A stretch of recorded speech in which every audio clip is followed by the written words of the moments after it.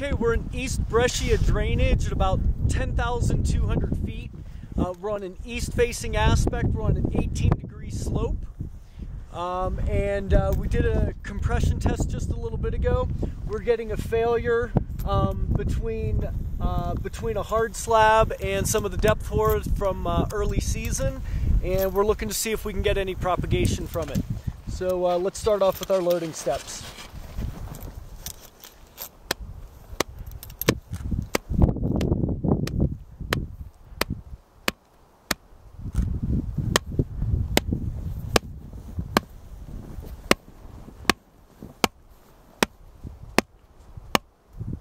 We're getting a progressive compressive fracture moving through. Okay, now for our last loading steps.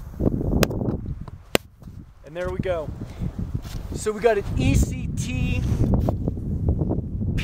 22. So we had full propagation, and that was a sudden collapse. That's about 65 centimeters down, and it's on 3 millimeters of depth core.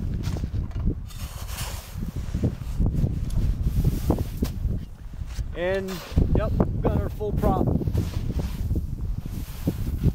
Just a whole bunch of sugar that it's failing on from the beginning of the year.